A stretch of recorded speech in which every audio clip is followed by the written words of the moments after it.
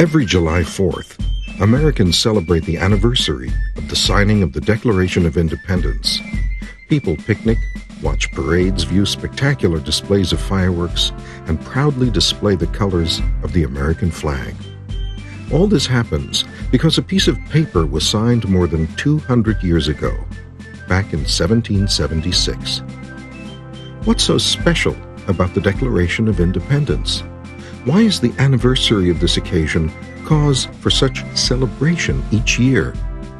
When they signed the Declaration of Independence, America's leaders declared to their countrymen, to the English king, and to the world that they would no longer allow England to rule them.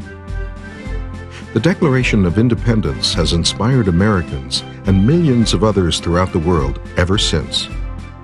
We hold these truths to be self-evident, that all men are created equal, that they are endowed by their Creator with certain inalienable rights, that among these are life, liberty, and the pursuit of happiness. The Declaration said that all people, not just the rich and powerful, were equal and had certain rights that could not be taken away. More than 200 years later, in the late 1980s, the words of the Declaration still held meaning for those who broke from communism in Europe and elsewhere. But in 1776, the Founding Fathers had no way of knowing these ideas would have such a profound and lasting impact.